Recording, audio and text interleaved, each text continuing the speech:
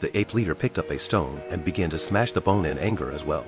As he smashed, the stone broke and cut open the ape leader's paw.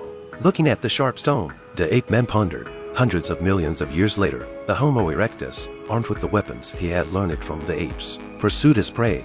Seeing the antelope limping and trying to escape, Homo erectus quickly pounced on it. The wounded antelope could not outrun the two-legged Homo erectus. Before long, the antelope ran out of energy and stopped in front of him.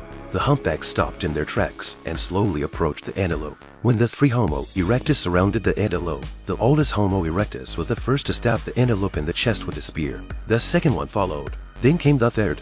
The antelope was then taken alive by the Homo erectus. At night, the three men build a fire and enjoy a delicious roast lamb. One day, the three savages find a wild rhinoceros. The hungry savages were ready to rely on the weapons they picked up in their hands. Hunting rhinoceros with their bare hands, the brave leader of the savages rushed forward with an arrow.